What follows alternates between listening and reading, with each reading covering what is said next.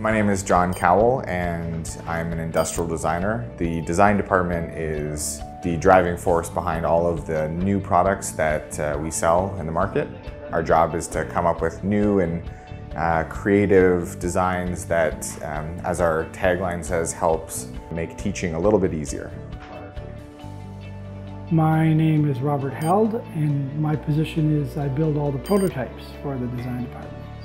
The designers will get together and we will talk about some ideas that they've come up with, some concepts that they've come up with, fabricate something up, get some basics in there, then they'll bring it back, we'll go over some things, sometimes there might be some testing with it, and there's never ever a boring day here, not at all. My job, I'm always busy, I'm always thinking, and I really truly enjoy what I do.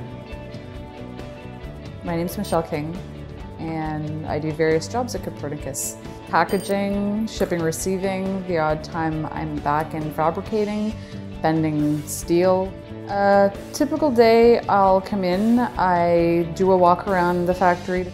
So I go around, write down a list of different areas that obviously need attending to. Then I go back to my area, make sure that I have the product in order to put them in packaging, and I carry on with packaging up what shipping and receiving need for that day. Hi, my name's Alex, and I am part of the Copernicus team. Currently, I am attending Niagara College for mechanical engineering.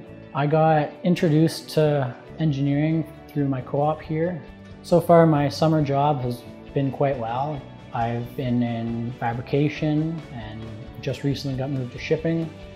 If you like hands-on stuff that are always pushing you and pushing you, what you learn from each of those, I would really recommend you look in the field of engineering.